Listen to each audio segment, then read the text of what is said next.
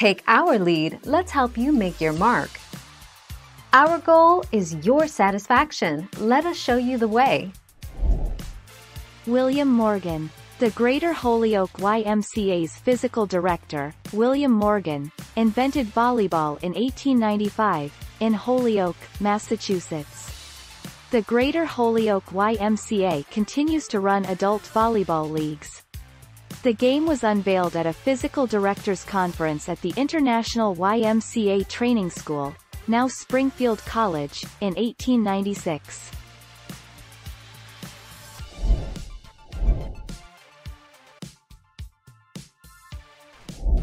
Make your mark, take our lead. The libero may serve, but cannot block or attempt to block. The libero may not spike a ball from anywhere if at the moment of contact the ball is entirely higher than the top of the net. The ball may be freely attacked if the libero makes the same set from behind the 10-foot line.